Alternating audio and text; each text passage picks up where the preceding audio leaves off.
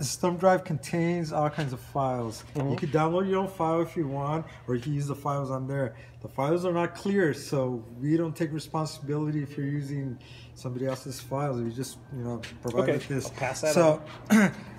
You got everything hooked up. What you want to do is you hook up your monitor, which is this cable right here. You want to plug it in, and then you plug in your media box. Everything's plugged in at this point. This is running through an actual VGA cable, this particular one.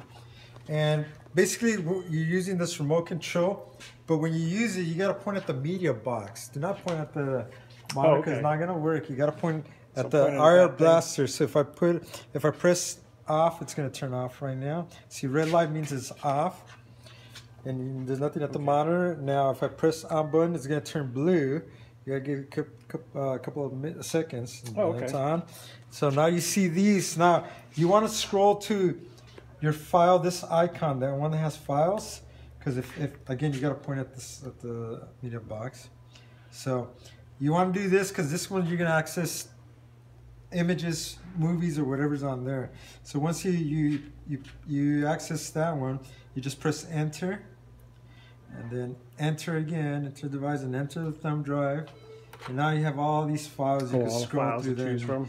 Yeah, and all of them have images or movies. Like if you want to do an AKG, well, you know, we'll look for the AKGs. I mean, you guys can mess around with whatever, but But let me find this monitored alpha. That's your AKG, and that's a movie that's gonna be looping over and over, and you're not gonna be able to tell. It seems like a real AKG. Resume playback.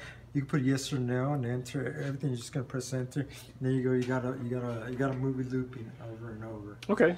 But you could access whatever you need to. You know, patient routing screens. You could do that. You could do wherever you need to use it.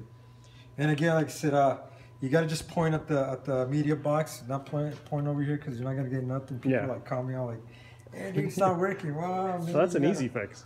Yes, but sometimes, like right now I had a call and it's not an easy fix. So, and then this keyboard's not actually hooked up to anything. Nothing, no, it's just kind of for looks. Okay. You can make it kind of look too.